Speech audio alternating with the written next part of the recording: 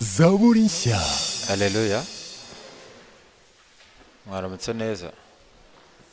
Dufate Bibiliya dusome ijambo ry'Imana mu gitabo cyo kubara. Igitabo cyo kubara dusome duhereye ku gice cyaho cya 14, kubara 14, twumve icyo ijambo ry'Imana ritubwiye. Kadusome igitabo cyo kubara igice cya 14, dusome umurongo waho wa mbere, hanyuma twumve. Kubara 14 murongo wa mbere haranditse gutya ngo: iteraniro ryose ritera hejuru rirataka, abantu iryo joro bararira.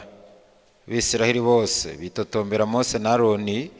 Iteraniro ryose rirababwira riti: iyaba twaraguye mu gihugu cya Egiputa, cyangwa iyaba twaraguye mu butayu, Uwiteka atujyanira iki muri icyo gihugu kugira ngo tuyicirwe n'inkota?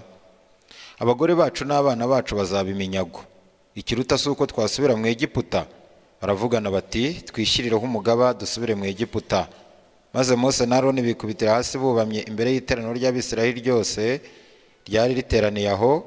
Yosuwa mwene Nuni na Kalebu mwene Yefuni bari mu mubare w'abatasi icyo gihugu, bashishimura imyenda yabo, babwira iteraniro ry'Abisiraheli ryose bati: igihugu twaciyemo tugitata ni cyiza cyane. Niba Uwiteka twishimira, zatujyana muri icyo gihugu akiduhe, kandi ari igihugu cy'amata n'ubuki. Icyakora ntimugomere Uwiteka, kandi ntimutinye bene icyo gihugu, tuzabarya nk'imitsima, ntibagifite ikibakingira. Uwiteka ari mu ruhande rwacu, ntimubatinye. Iteraniro ryose ritegeka ko babicisha amabuye, maze ubwiza bw'Uwiteka bubonekera Abisiraheli bose mu ihema ry'ibonaniro. Mwakire neza ijambo ry'Imana. Dusome muri Yosuwa igice cya 14, Yosuwa igice cya 14 umurongo wa 6. Yosuwa igice cya 14 umurongo waho wa 6. Dusome twumve uko havuze. Yosuwa igice cya 14 umurongo wa 6, nibura tugeze ku murongo waho wa 10. Haravuze ngo: Abayuda bahera ko basanga Yosuwa i Gilugali. Kalebu mwene Yefune umukenazi aramubaza ati: ntuzi icyo Uwiteka yatuvuzeho njyewe nawe akabibwira Mose umuntu w'Imana turi Kadeshi Baruneya? Icyo gihe nari maze imyaka 40 twari tukiri Kadeshi Baruneya. Mose umugaragu w'Uwiteka ntuma kujya gutata igihugu. Bukeye ngarutse muhamiriza ibyo nari nabonye n'umutima utabeshya. Ariko bene data twajyanye bahisha imitima y'abantu ubwoba. Njyeweho numatanye n'Uwiteka Imana yanjye rwose. Maze uwo munsi Mose ararahira ati: nukuri igihugu wakandagiyemo kizaba gakondo yawe n'iy'abana bawe iteka ryose, kuko womatanye n'Uwiteka Imana yanjye rwose. Nuko Kalebu arongera aravuga ati: kandi dore Uwiteka yatumye mara iyi myaka 45 nk'uko yavuze, uhereye igihe Uwiteka yabwiriye Mose Abisiraheli bakizerera mu butayu. None dore uyu munsi nshyikiza imyaka 85. Mwakire neza ijambo ry'Imana. Dusoreze mu gitabo cya Luka igice cya mbere.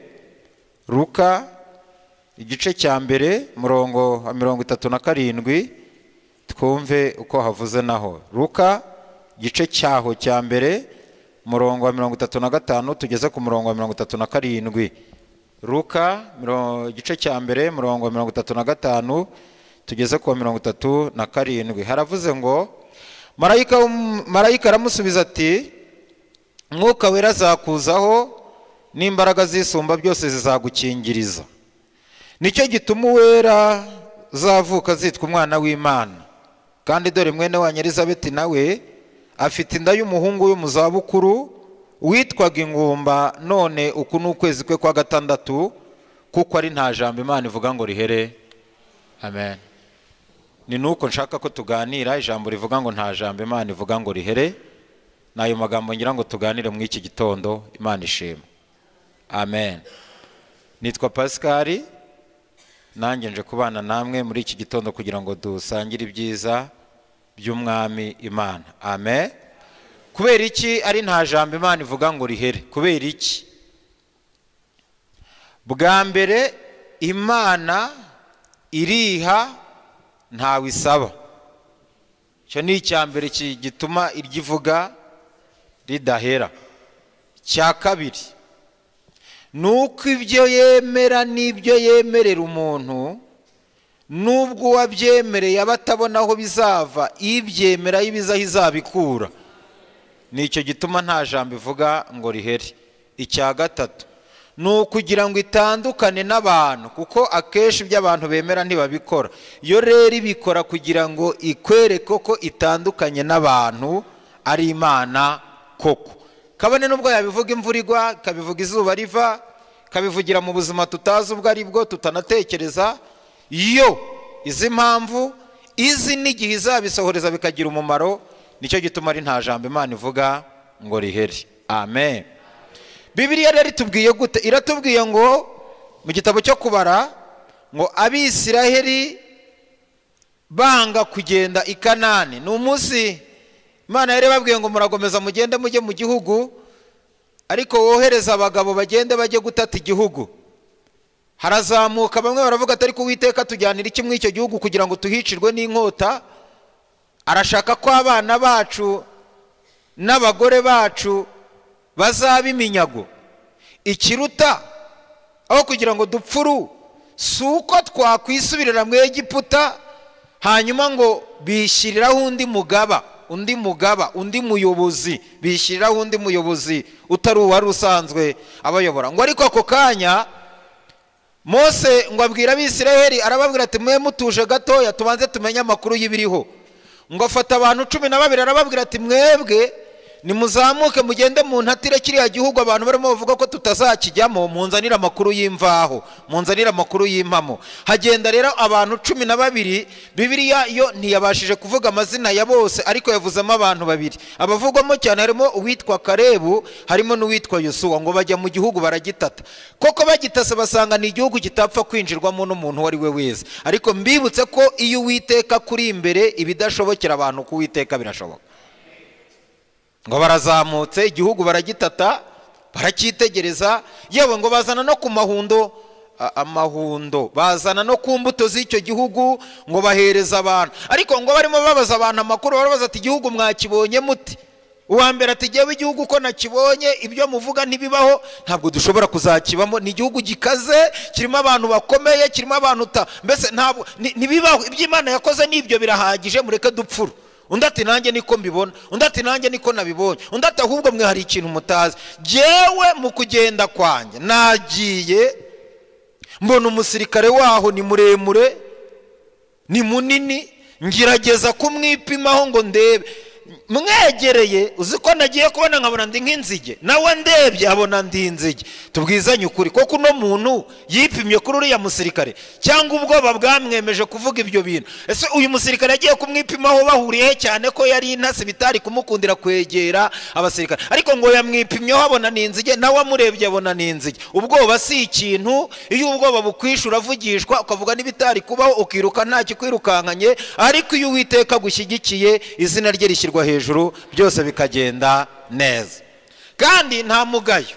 Bariya abantu reka babe barebare, bariya abantu reka babyibuhe, bariya abantu bararyaga. Nimukumva abantu ngo babaye ngo ni banini, ngo hari abantu baba bariye. Muze gukurikirana Bibiliya, bariya bagabo bararyaga, reka babe barebare babe na banini. Reka mbabaze ikibazo, ise wa Yakobo muramwumva? Mbabajije ngo muramuzi naba mbabeshye, kuko ntimumuzi ntimwamubonye. Umuntu amenya uwo yabonye, ariko muramwumva. Ise wa Yakobo muramwumva? Yitwa nde? Yitwa? Hanyuma ise wa Esawu nawe ni Isaka.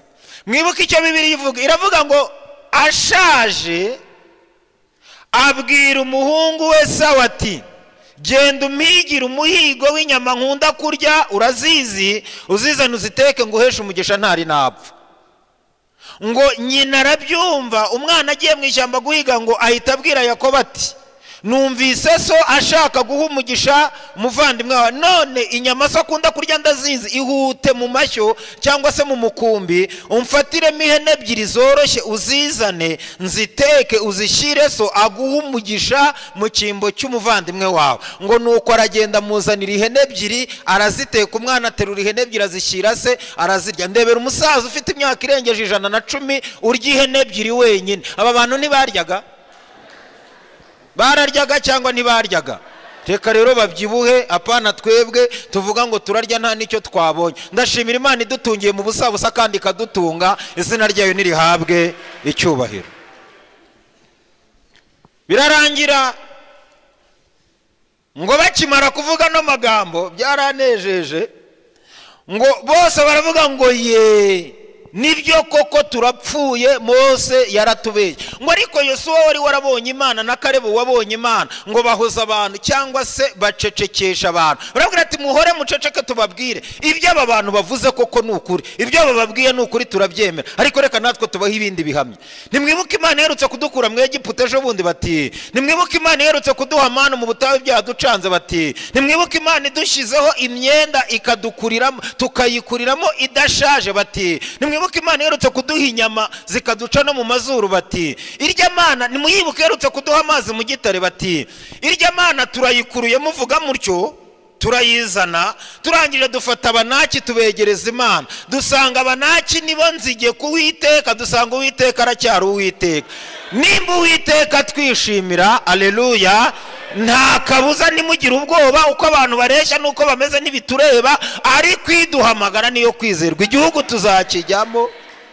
Nagira ngo mbabwire ngo ibyo mubona n'ibyo mwumva, nimba Uwiteka bishimira ntacyo bivuze.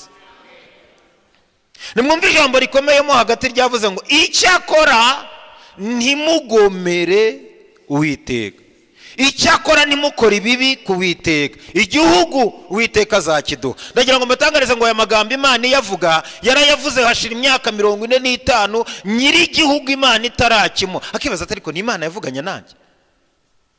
Siko Imana ivugana nawe ahubwo karushaho kugeragezwa, karushaho guhura n'ibyago. Ikibaza ariko ni Imana twavuganye, nta marangamutima y'abantu, ese ni agatima Imana yandemye? Ariko reka nkubwize ukuri, ntabwo ari agatima Imana yakuremye, iby'Imana yavuze no kubikora izagira ite zabi.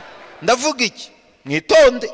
Imana ivuga ibintu bibiri, Imana ivuga ibintu byiza ikavuga n'ibintu bibi. Muti karabaye, Imana se yavuga ibintu bibi ari Imana? Icecekere have. Imana ivuga ibintu bibi, Imana ivugishwa ibintu bibi n'umubabara abantu bayiteye. Iyo abantu bababaje Imana ibabwira ibintu bibi. Ndabaha urugero. Umugabo witwa Yerobowamu, Yerobowamu muramutandukanya n'uwitwa Herobowamu. Ni abagabo babiri bajya kwitiranwa ariko batari bamwe. Uyu Yerobowamu Bibiliya iravuga ngo ni umwana w'umupfakazi witwa Nebati. Hanyuma Herobowamu ni umwana wo mu gikingi cyo kwa Dawidi w'umwami wo kwa Salomo, akaba ni umwana w'ibwami. Hanyuma ngo umunsi umwe barimo muzabisoma mu gitabo cyo kubara, niwo muzabisanga ibintu bya Yerobowamu muzabisangamo. Noneho ngo arimo azamuka bava mu misozi miremire, ngo ahura n'umuhanuzi witwa Hiya. Aramubwira ati Uwiteka nyeretse uzaba umwami wa Isiraheli. Urumva atari ibintu Imana ivuze? Ngo haciye iminsi koko uyu Yerobowamu arima afata ubwami aba umwami wa Isiraheli. Ngo ariko akora ibyangwa n'amaso y'Uwiteka cyane, kugera ku rwego ngo yakoze ibicaniro, afata ibigirwamana bibiri ngo by'izahabu, kimwe agishyira i Beteli, ikindi ngo agishyira i Dani. Ngo abwira Abisirayeli ngo mujye musengera iyo ngiyo. Bibiliya ikavuga ngo nubwoba yari afite bw'uko Abisirayeli nibakomeza kuza mu mujyi Yerusalemu bazamutera bakamukura ku butegetsi bakimika Yerobowamu. Ngo aravuga ngo mujye musengera iyo ngiyo. Ngo bibabaza Imana, bibabaza Imana. Imana iravuga ati Yerobowamu nkugirire neza unyimure, nkwimike, nguhe umugisha, ngukure mu byago, ngukure mu kazi ko mu rugo kuko yari umukozi, ngukure mu kazi ko mu rugo, ngugirire nya nguhindure umwami, nurangiza unkorera amanyanga ameze gutyo. Ngo Imana irababara. Bukeye Yerobowamu ngo abyara umwana w'umuhungu witwa Abiya. Abiya ngo aza gufatwa n'indwara, fashwe n'indwara ngo indwara iramukomerera cyane, imaze kumukomerera Yerobowamu aravuga ati ariko ndabyibutse ubutware mfite n'ubutegetsi mfite nabihanuriwe nahiye, noneho umugore wanjye iyoberanye uheka umwana ushyira amatandiko ku ndogobe wihute unsangira hiya wumve icyo Imana ivuga kuri uyu mwana. Ngo umugore yumvira umugabo ariyoberanye, yambara imyenda yo kwiyoberanya, ngo aheka umwana arirukanka. Imana ngo ibwira hiya iramubwira ngo muka Yerobowamu araje kandi ibyo nkubwira bari byo umubwira, ngo agitunguka mu bikingi by'amarembo aramubwira ngo injira. Yerobowamu ngo arinjira, ijwi riramubwira ngo umva uko Uwiteka avuganye nanjye, arambwiye ngo kuko mwimuye Uwiteka mugakorera ibindi bigirwamana, Imana iravuze ngo mwarayibabaje, subira iwawe. Ukigera mu bikingi by'amarembo uwo mwana arahita apfa, kandi niwe wenyine mu bana ba Yerobowamu uzashyingurwa, abandi bazarirwa n'imbwa ku gasozi. Hanyuma ubwira umugabo wawe ngo mva uko Uwiteka avuze. Aravuze ngo azafata uw'imbata n'umudendeza, azafata abantu bo mu nzu kwa Yerobowamu, azaheha rwose pe nk'uko umuntu aheha amabyi akayamaraho. Iri jambo ryari ryiza, ryari ryiza. None mwambwira mute ko Imana itavuga ibintu bibi iyo mwayirakaje cyangwa iyo twayirakaje? Zaburi nshya. Na bugingo n'ubu ibintu byo kwa Yerobowamu nta muntu uzi ibyo ari byo, byabaye ibintu bibi. Iyo abantu bakoze ibintu bibi Imana ibabwira ibintu bibi, iyo abantu bakoze ibintu byiza Imana ibabwira ibintu byiza. Nta jambo Imana ivuga ngo rihere. Reka mbabwize ukuri, uyu mwanya wa none nimuza gusoma mugasoma Bibiliya, ibi bintu byo kwa Yerobowamu byanteye ubwoba, numvaga hinda karananyishe, numvaga hinda karanyishe, ndavuga ni karabaye, numvaga hinda karanyishe, ndavuga ni se burya Imana ishobora gukora ikintu igasiga ahantu ari ubutayu. Yerobowamu birangira bityo. Muzasoma ibya Ahabu n'uwitwa Naboti, ngo Ahabu yica Naboti amujijije uruzabibu. Imana iravuga inyuze mu muhanuzi witwa Eliya, iramubwira ngo genda ubwire Ahabu uti aho imbwa zirigatiye amaraso ya Naboti ni nawe zizarigatira yawe. Kandi niko byarangiye, niko byarangiye. Nta jambo Imana ivuga ngo rihere, ryaba ryiza ryaba. Dore ikintu gikuraho ijambo ribi Imana yavuze ni ijambo Bibiliya ivuga, rivuga ngo nindamuka nteje igihugu mugiga cyangwa inzara no kurumbya bya gikongoro, abantu bitiriwe izina ryanjye bagahindukira bagashaka mu maso hanjye bakareka ibibi byabo, nzabumva ndi mu ijuru nindangiza mbakiriza igihugu. Ngibyo ibintu bikuraho ijambo ribi Imana yavuze. Ariko nimba Imana yaravuze ikintu kibi ku rugo rwawe ntiwihane, kizasohora. Nimba yaravuze ikintu kibi ku murimo w'Imana mu bawukora ntibihane, izabahana. Niba yaravuze ikintu kibi mu itorero, abanyetorero n'abanyamadini ntibihane, izabahana. Nimba yaravuze ikintu kibi ku gihugu, abanyagihugu ntibahindukire ngo bakore ibintu Imana ishaka, izabahanana n'igihugu. Nuko ibintu biteye. Ariko nibahindukira bagashaka mu maso habo bakareka mu maso y'Imana bakareka ibibi byabo, Imana izabumva iri mu ijuru nirangiza bakiriza igihugu. Ikintu gisohoza ibyiza Imana yavuze ni ukwihangana, kuko biragoye. Utihanganye ntiwazabona amasezerano, kandi utizera ntabasha kunezeza Imana. Biragusaba kwizera no kwihangana kugira ngo amasezerano azagende asohora. Muzasoma igitabo cy'Abalewi ibice 26 umurongo wa 25, muzasangamo ijambo rikuramo igicumuro abantu baba bakoze, hanyuma Imana ikabababarira. Noneho Bibiliya yavuze ikirore, yavuze ngo aba bantu baragenda, imyaka 40 irashira, 45 irashira. Karebu ngo aragaruka, agarutse asanga abantu bose bafashe igihugu bamerewe neza, nta hantu na hamwe hari. Ngo ingabo zose bari barirukanye mu gihugu, barirukanye mu mujyi, ngo ziragenda zitura ku gasozi kitwa Kiriyataruba, kari kayobowe ngo n'umugabo witwa Aruba ngo arangije aturayo, aturanamo n'ingabo zose birukanye mu mujyi n'ahantu hose mu gihugu. Ngo hanyuma Karebu aje, urumva imyaka 45 utabona umuntu ntiwabona kimwibuka.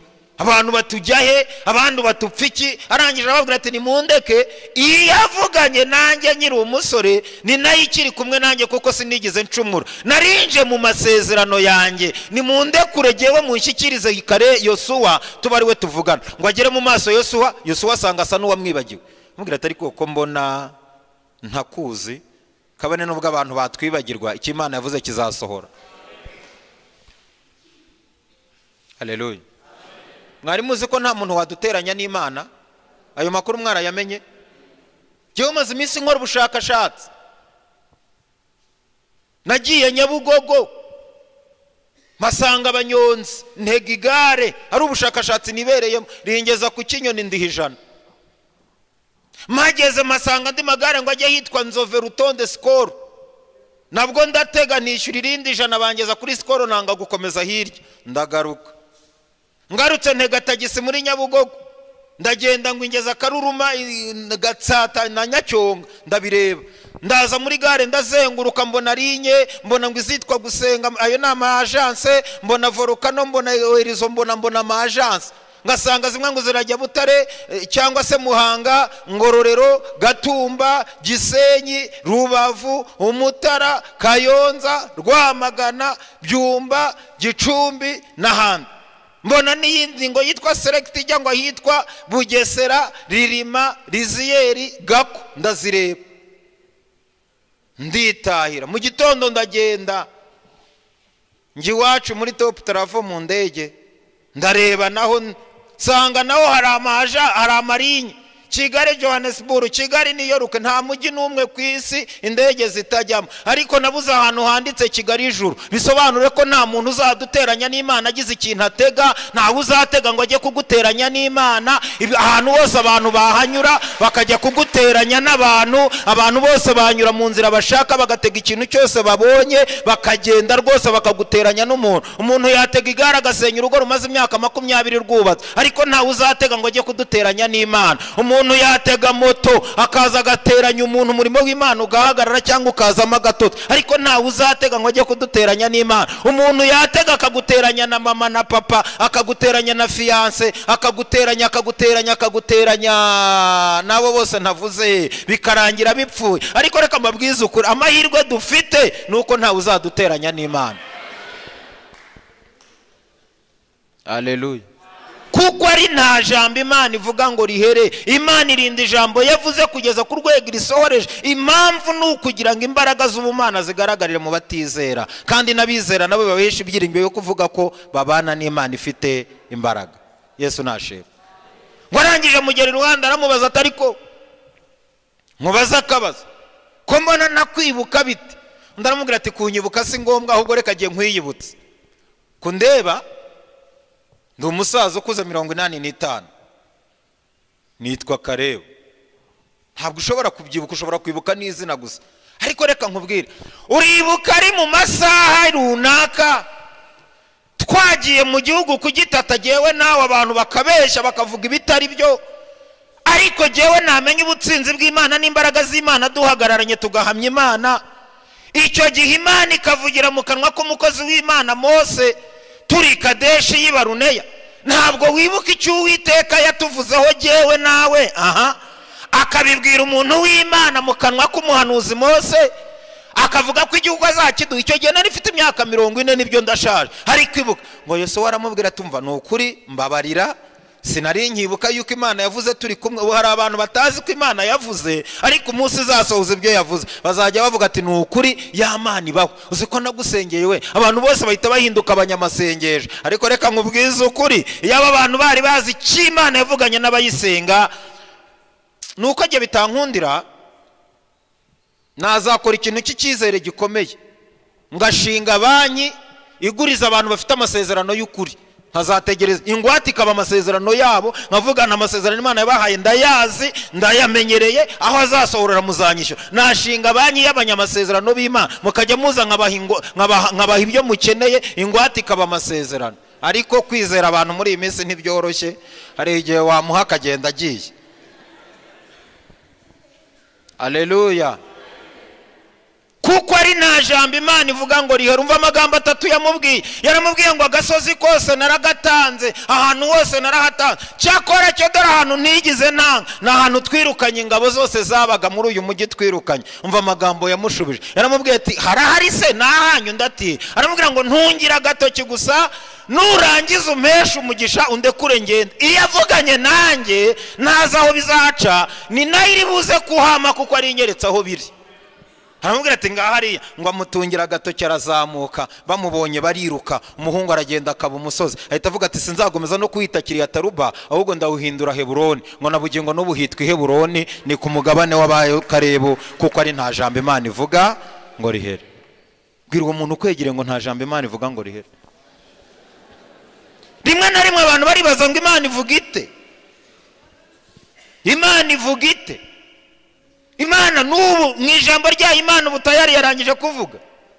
Imana ivugira mu bahanuzi live uku muhanuzi akaguhanurira rwose. Jewe nemera abahanuzi, niba hari nurimo hano nidusohoka anshire ku ruhanda ndebere, je nemera abahanuzi, nta mwuka urwanya abahanuzi ngira, je nemera abahanuzi. Imana ivugira mu bahanuzi. Imana ivugira mwiyerekwa no mu nzozi. Imana ikaganiriza abantu. Umuntu wese afite ukuntu aganira n'Imana. Imana iganira n'umuntu ku mutima wakajya yumva harandi majwi amuganiriza kandi akamubwira ngo nibi nibi nibi. Hari ukuntu Imana iganira, umuntu wese afite ukuntu aganira n'Imana ye. Amen. Rero muri uko kuvugana n'Imana nta jambo na rimwe ivuga ngo rihere. Umuhungu aragenda afata umusozi, nabugingo nibo hitwa kuba Karebu, hitwa Heburoni, kuko ari nta jambo Imana ivuga ngo rihere. Ndagira ngo mbabwire ngo nta jambo Imana ivuga ngo rihere. Rimwe na rimwe abarokore cyangwa se abasenga, iyo basenga mu gitondo baba bashaka ko ibintu byabo bisohora nimugoroba, ariko Imana sinjiji ku buryo yaguha ibintu utaraha agaciro. Impamvu ibintu Imana yavuze bitinda, ibigira ngo abantu babiha agaciro batirata imbaraga n'amaboko byabo. Ubu abantu bose barahahamutse. Mana umujyi uratunaniye, uzakunanire wowe. Je ntago umujyi unaniye, navuganye n'Imana. Umujyi uratunaniye tuwusohotsemo, uzabamo abifite. Umuntu wifite kunduta ninde? Jewe utunze nyiri ibintu. Cyo bintu mwabaye ni ibiki? Jewe mbana na nyiri ibintu, umugaba w'ibihe, umugeni ugena ibihe. None njewe ncanganyikirwe ngo ibihe bimeze na, kandi ugena ibihe ari databuje. Ibyo birabareba, abatagira shebuje ibyo biraba. Ariko jewe ugena ibihe ni databuje. Ntabwo umujyi uncanze, ahubwo ndacyari mu mujyi. Izina ry'Imana nirishimwe. Mana nzabahe. Ubu tugira abantu batagira kwize, kandi nubana n'umuntu uguca intege mu buzima uzasibe nimero ye. Urya muntu yagutera n'umwaka. Muntu wari ukubwira ko bidashoboka ntukabane nawe. Muntu wari ukubwira ngo ariko ngo ndabona nta kigenda, waramutse ute nta kigenda, amakuru n'ibyiki gihe umeze ute, ndaho urebeye inyuma. Nuko abantu babaye. Ntukabane n'umuntu uraho urebeye inyuma, yubana n'abantu bariho kubera Imana.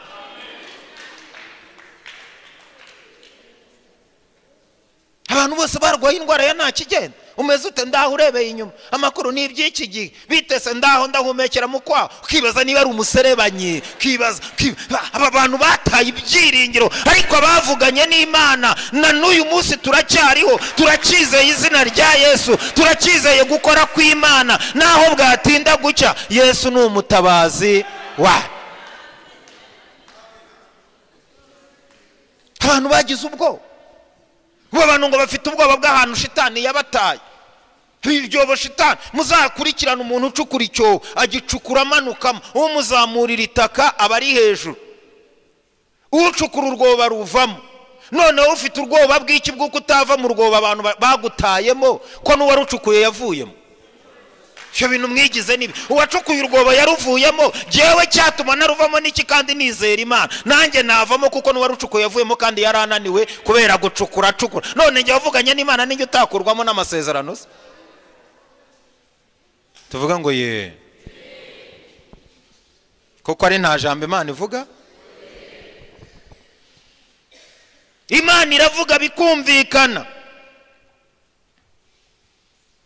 Imana irakora abantu bakabimenya. Icyo Imana yadusabye ni ijambo rimwe rivuga ngo icyakora ntimugomere Uwiteka. Ntimukorere Uwiteka amakosa. Ntimukore ibidakorwa. Mwebwe muhagarare ku masezerano. Mana ubu nzabahe. Ariko ko Imana yambwiye inzu muri Kigali nkaba mbona ahantu hose bimeze gutya. Ariko mwumva mwarabaye muto. Ninde se wakubwiye yuko Imana hari ikintu gishyashya izajya kurema ko izaguha igisanzwe gihari? Kandi koko nta mugayo, nta kibanza kitagira nyiracyo, nta nzu idafite uyibamo. Ariko ko wanabyumva uri umunyantege ukibaza ati ko Imana imbwiye ngo izampa inzu mu mujyi bite? Ariko mwibutse ko Imana yimura ibintu ikahatereka ibindi kugira ngo uhaje abibemo. Imana rero ntiyabura uwo yimura ikantuza, kuko nuko yabaye. Ibyo byo kuba mu mujyi aho kuba ntihandeba, igikuru nuko yavuze ngo nzaba mu mujyi. Ntizabura abo yimura ikantuza. Mubwiwe n'ikiza ko ejo bundi ntazabona amafaranga menshi, inzu nyinshi niziriho akarongo gatukura. mubwiwe nikiza ku Imana yashyizeho kariya karongo kugira ngo nyiraho agurisha agende nanjye nze ngura hajyanye n'igihe hanyuma mbe ntuye mu mujyi. Imana nuko imera, ntabwo Imana iguha ibintu ibikuyaho ibindi byari biri, nta jambo Imana ivuga ngo rihere. Ibyo nibindeba, aho kubaka n'Imana yahateguye, aho gutura n'Imana yahateguye. Urabona Imana yabwira umuntu ngo uziga, yarangiza ikamusufuza akajya ahora akanuye amaso akarangiza kwiga agakanura ateze. Ivuga kuziga ni nayo izaho akazi kaba, ngo akazi kabuze mu bantu ariko ku Mana karahaba, kuko ari nta jambo Imana ivuga. Haleluya. Kuko ari nta jambo Imana ivuga.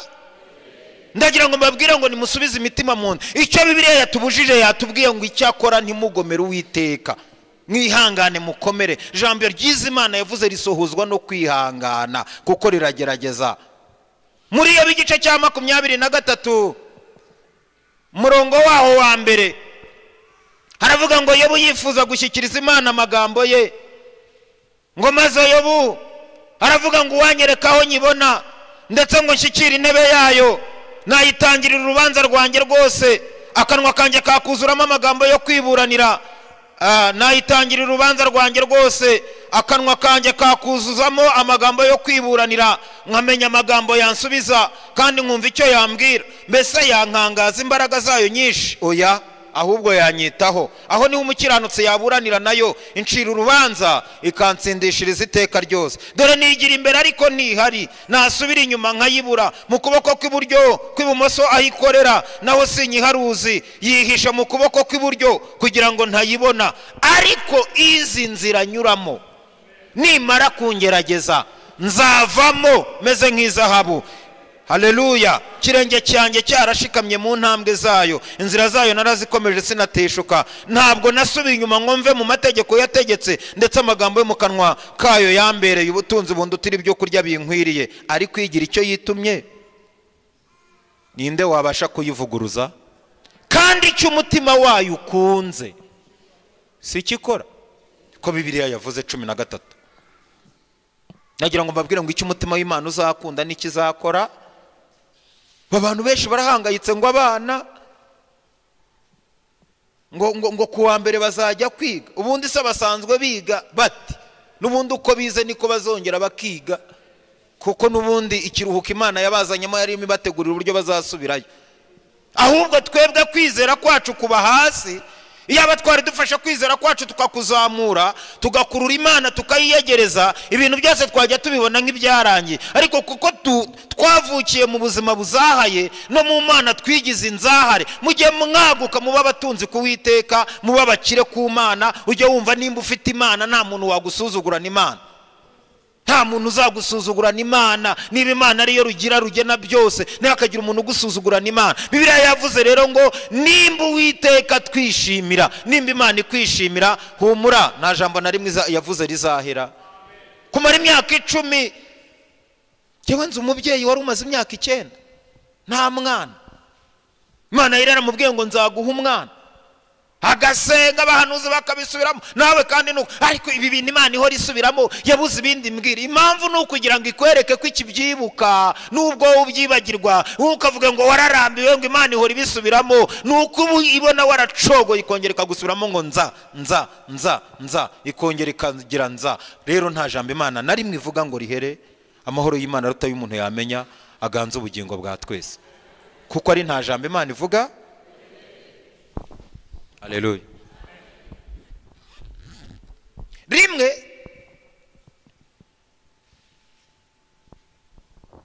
nagiye kubona gutya mbona nisanze mu kibazo ntateguye ntanateganyije. Mbona umugore wanjye ararwaye, mbona ubuzima burahagaze wanjye. Tibaza ibintu bivuye.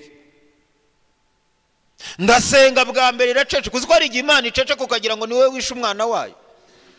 Gategereza n'ijwi riguhumuriza ukaribura. Kibaza ariko hari ibijyaha nakoze bituma nta n'ijwi rimpumuriza ngira, ni ibi. Ariko si icyo. Nagira ngo mbibutse ngo umukozi wese utajya ujya mu mahugurwa yica akazi. Hari Imana igucecekana ikaguhugura, ugahugurika ukagaruka ku murongo. ndabyibaza, mbona umugore wanjye arirutse, mbona agiye mu muhanda, mbona yangije ibintu byose, mbona ibintu birarangiye, ngira ngo ubuzima burahagaze.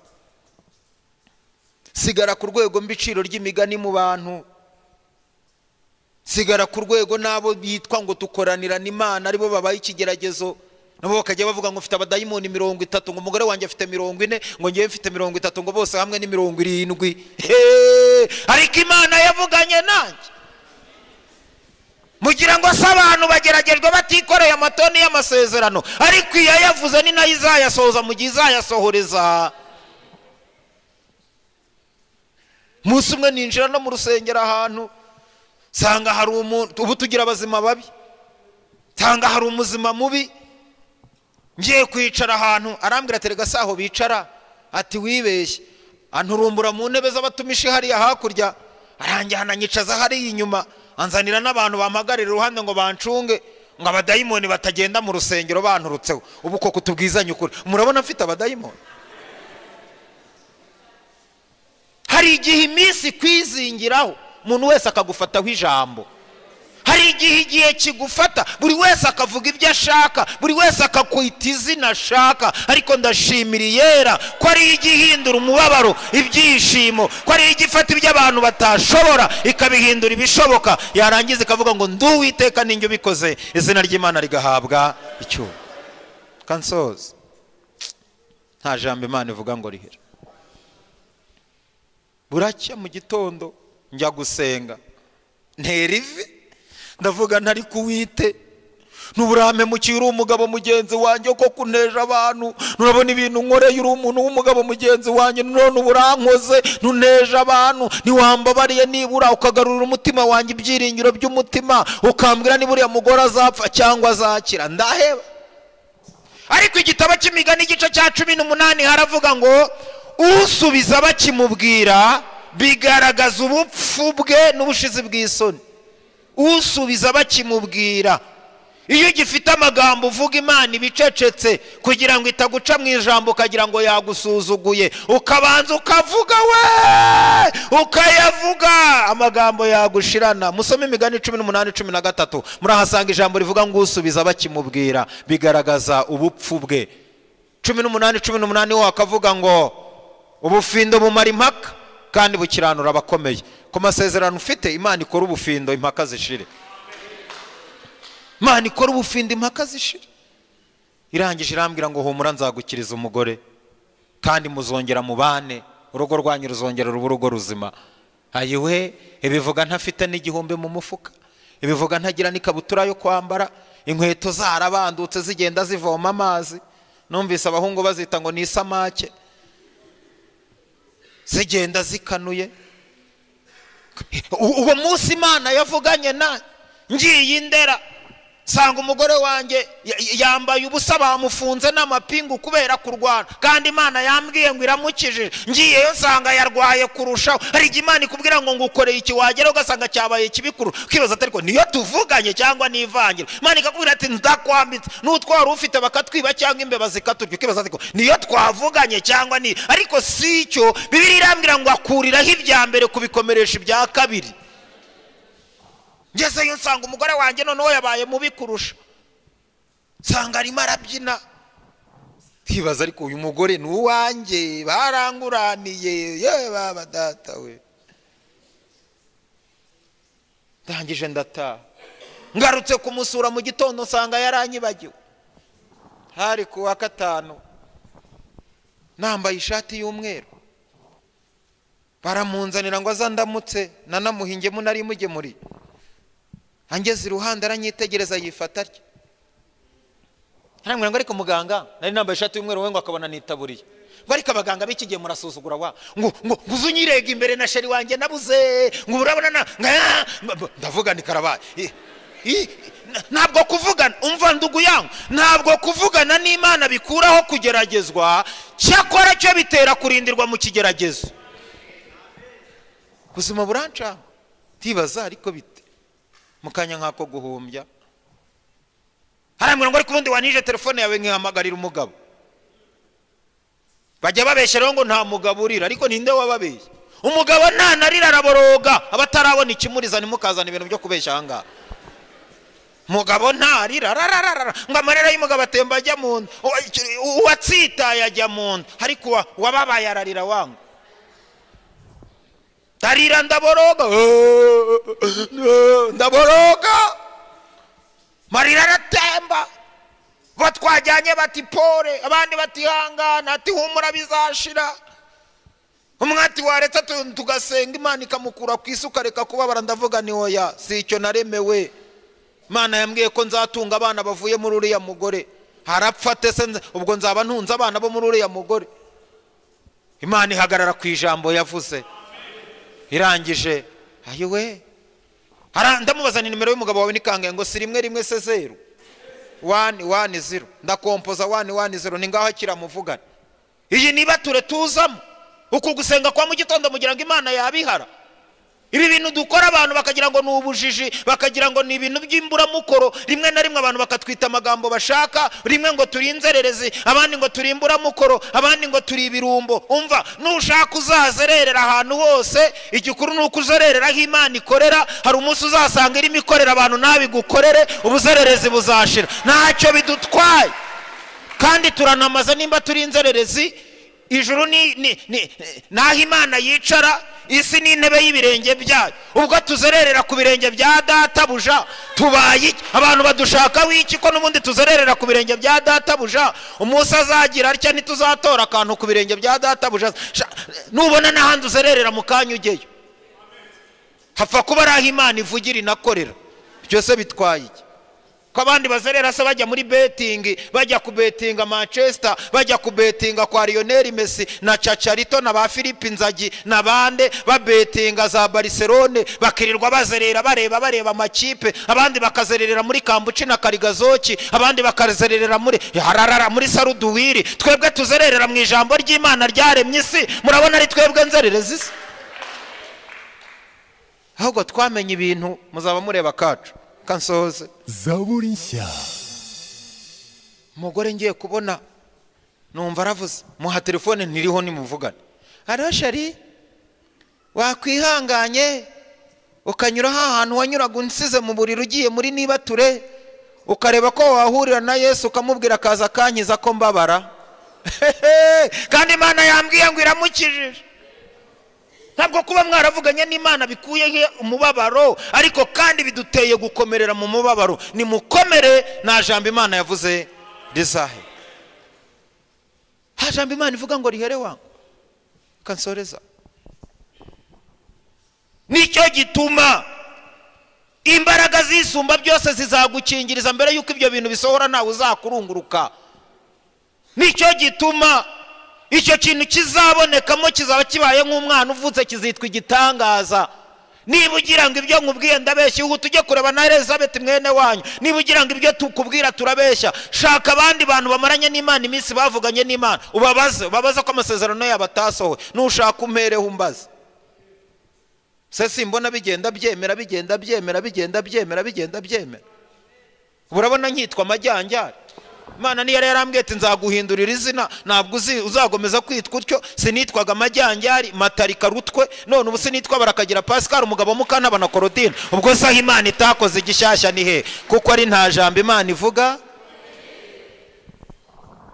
Dusenge.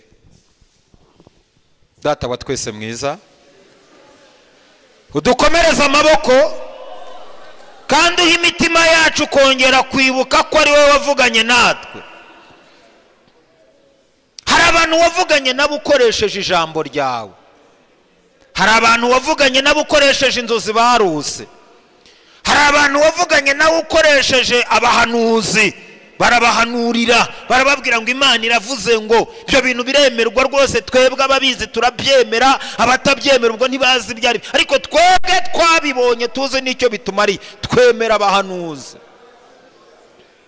Hari abantu wavuganye nabo ubabwira ibintu bikomeye, imitima yabo ntiyabyakira, inabyakiriye iminsi bamaze mu isi ibereka yuko bitazashoboka. Ariko ikimenyetso cy'uko ibyo Imana yavuganye n'abizera ni uko tugihumeka. Uwapfuye ntabwo ibyo yabwiwe n'Imana byasohoye, ariko ukiriho hari amahirwe yuko ibyo Umwami Imana yamubwiye bizasohora. Turi imbere y'Imana muri iki gitondo, tubwiye Imana ngo Uwiteka, hari amagambo wavuganye natwe meza, hari amasezerano wasezeranye natwe. Uratubwira ngo uzabigenza kwa kundi, uratubwira ngo uzatujya imbere ahataringaniye uharinganize. None benshi muri twe imbere yabo barabona hataringaniye, none benshi muri twe barabona ibintu byanze kuringanira. Ariko uri Imana yavuganye n'abagenzi bajya mu gihugu cy'ijuru, ubabwira amagambo meza, urababwira ngo nzi ku bwanjye nzabyikorera, nta cyatuma izina ryanjye ritukwa. Uyu mwanya wa none hari abapagani barimo batuka izina ry'Imana kandi bagatuka abanyamasezerano.